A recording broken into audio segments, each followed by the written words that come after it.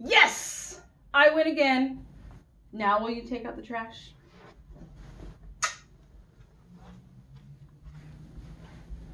Love you too.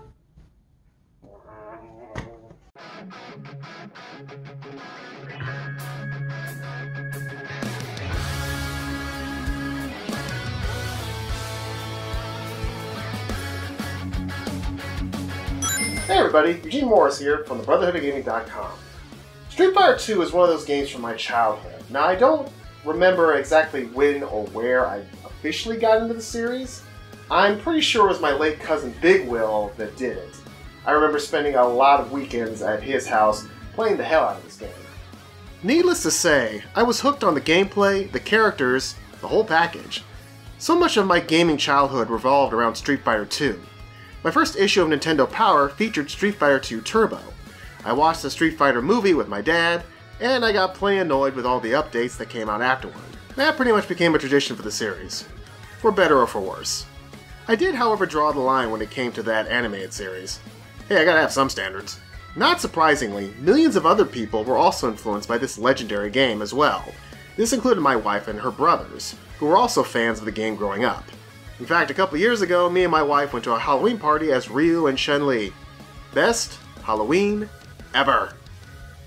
So with the purchase of my Nintendo Switch, I, not surprisingly, was drawn to the console exclusive Ultra Street Fighter 2 The Final Challengers.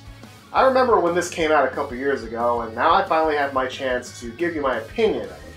So, what does this new final edition of Street Fighter 2 has to offer? Here's my review of Ultra Street Fighter 2 The Final Challengers. Normally I would talk about the game's story here, but then I realized that the story doesn't apply all that much to Street Fighter 2. Now, all the characters in this game have their own reasons for participating in the World Tournament, and there is a lore to explore, but that's really best left for the comic books. There is no dedicated story mode in this game. If you play and beat the arcade mode, you'll be awarded a couple of screenshots revealing your character's aftermath, and that's about it. So let's just get to the gameplay aspect of this game because, in all honesty, that's really the meat and potatoes of Ultra Street Fighter 2. Now essentially, this is a new paint job to the classic Super Street Fighter 2 Turbo, which was the ultimate rendition of the original Street Fighter 2 series. This game introduced super combos as well as fan favorite Akuma. The gameplay of Street Fighter 2 is preserved here as it feels familiar and fun. You face off against your opponent, choose your rounds, your time limit, and it's off you go. You have your 6 basic attacks, ranging from light, medium, and heavy. Performing a maneuver with the D-pad in correlation with the appropriate button press will allow you to execute a special move. When you land hits, you build up your super meter, which allow you to do a super combo. This will cause a great deal of damage to your opponent if you can nail it, and it can even help you record a victory. Now, compared to newer entries in the Street Fighter series, the gameplay style here may feel a bit antiquated, as it does not have the bells and whistles that are in a game like Street Fighter V. But luckily, the core gameplay of Street Fighter 2 was just so solid. The game just feels great to play. Now, the game features 19 total characters for you to choose from. This includes 2 newly added characters that were not in the original Super Street Fighter 2 Turbo. One is Evil Ryu, the dark version of the classic hero with all his Dark Hado powers, and the other is Violent Ken. This is pretty cool, as I do believe this is the first actual appearance of this dark evil version of Ken in a Capcom-made game, as he made his debut in SNK vs. Capcom SVC Chaos. These two are the final challengers, as it were. And they are broken as all get out. What I mean is these two guys just feel way overpowered as compared to the rest of the cast. Now, while it does make them fun to play, there is a bit of a problem with that when you go online. Along with your standard offline modes, you of course can go online to battle with warriors all over the world, and I did.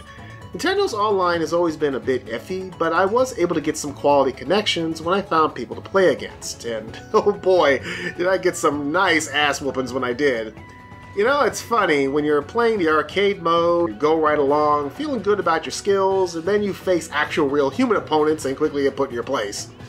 But what I found out is that overwhelmingly I ran into evil Ryus and violent Kens all over the place, because these are literally the best characters in the game. Almost makes the rest of the characters feel a bit left in the dust, I must say. Anyway, for what it works, the online is functional, so I guess that's what's most important. Other features here include the Versus mode, where you can fight against the CPU or fellow player in a local battle, Buddy Battle, where you can go 2-on-1 with a CPU or a buddy. Damn, look at this chaos! Training, where you can hone your skills, a gallery with a collection of wonderful Street Fighter art throughout the years, and a color editor, which really allowed me to let my artistic side shine through. Hey, I even made my own Shadow Lady. But the one gameplay mode that really sticks out is the Way of the Hado, which puts you in the shoeless feet of the game's main character, Ryu. So this is a first-person feature in which you take over as Ryu, and you fight a legion of Shadowloo soldiers with his powers. To do so, you use the Joy-Cons, because Nintendo loves their motion controls. Ironically, the graphics for this mode uses the look for Street Fighter 4. I'm not sure if that means anything, just an observation. Anyway, using the Joy-Cons, for me, felt a little hit and miss for some reason. I swear I was holding it right, but it seems like I can only do uppercuts. Now, I'm not the most coordinated person in the world, my wife can attest to that, but this feature, while a neat idea, felt more frustrating than anything else. Sometimes pushing a button is just easier, you know? The classic tunes of Street Fighter's past are all here, but redone in a more laid-back style, which I really enjoyed. When it comes to fighting game music, more often than not it's fast-paced, high-octane.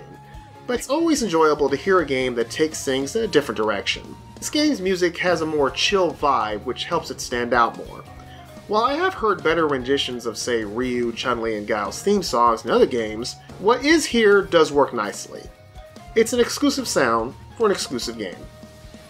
The first thing we noticed when booting this thing up were the new upgraded visuals. While the Street Fighter's art style traditionally always had a cartoony look, and while it's pretty much the same here, I feel that the graphics lean more toward the comic book flavor, which here looks very good.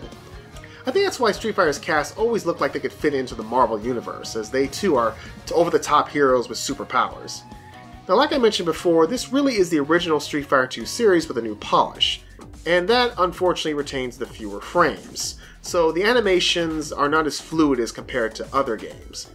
Speaking of which, if this style does not appeal to you, well, you always have the option to adjust the look and sound to the original format. But hey, I already own the Street Fighter 30th Anniversary Collection, so if I personally want that look, I would just go there. So for this game, I prefer the new style. So now it's time for the final call. Is this game a buy or a sell? Retains the Street Fighter 2 gameplay with a modernized look. Fun if broken new characters to play. Passable online with an unnecessary first-person feature.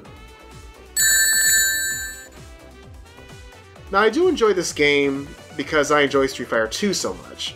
All the fun of this series is beautifully retained, and it's just as fun solo as it is with two players.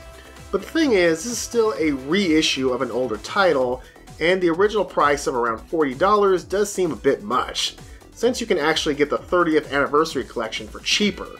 So if you do have a Switch, and you are a Street Fighter fan, while I do recommend this game, I would recommend waiting for a price drop. Fortunately, it does seem like Capcom does frequent sales on the Switch, so if you see one and Ultra Street Fighter 2 is marked down, then I say go for it. It is always nice when the Nintendo Switch gets third-party support.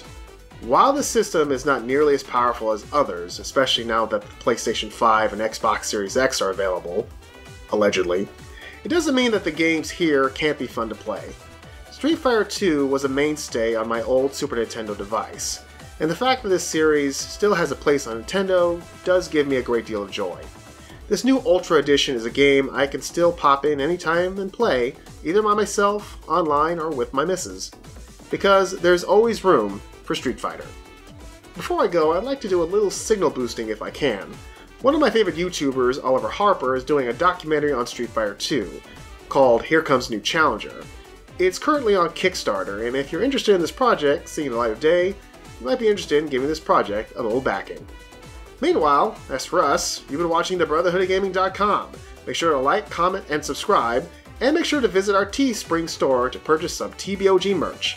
Thanks for watching, and as always, remember, keep on gaming.